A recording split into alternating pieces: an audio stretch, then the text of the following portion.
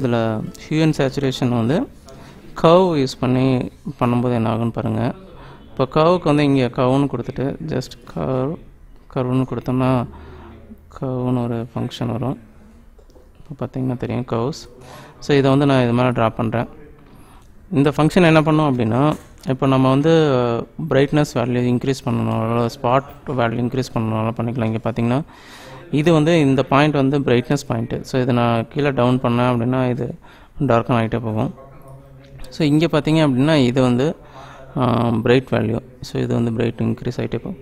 நான் இப்போ என்ன பண்ணுறேன் அப்படின்னா இது ஆப்போசிட்டில் இப்படி மூவ் பண்ணேன் அப்படின்னா ஓவராலாக பிரைட் ஆட் ஆகிருக்கும். ஸோ இப்போ பார்த்தீங்கன்னா இங்கேயும் பிரைட், இங்கே பிரைட் வந்து ஆட் ஆகிருக்கு, ரைட். ஸோ இதுவே வந்து நான் இந்த சைடில் பண்ணேன் அப்படின்னா மிட் வேல்யூஸ்.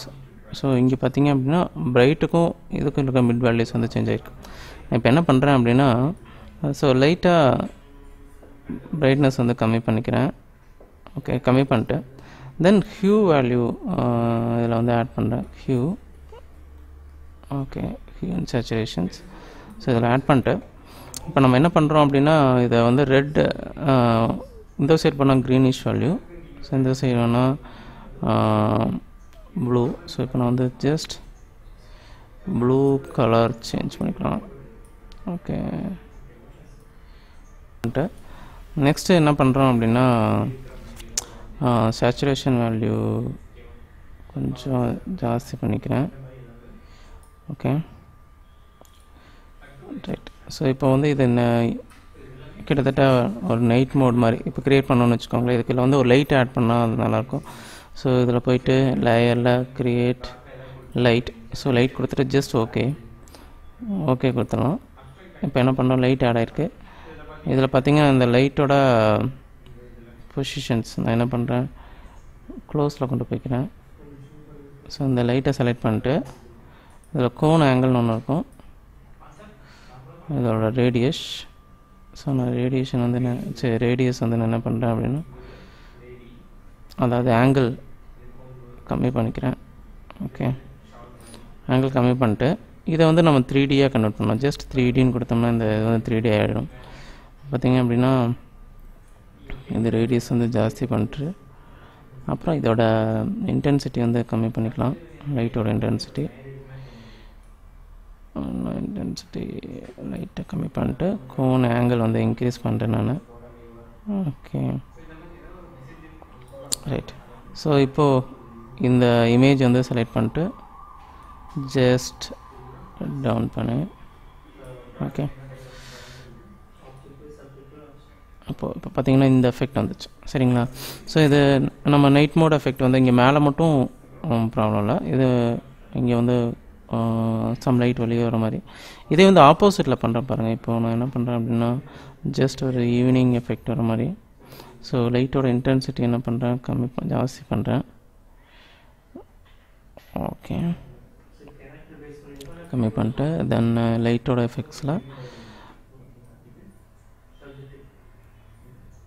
ரெட்டிஷ் கொண்டு வரலாம்.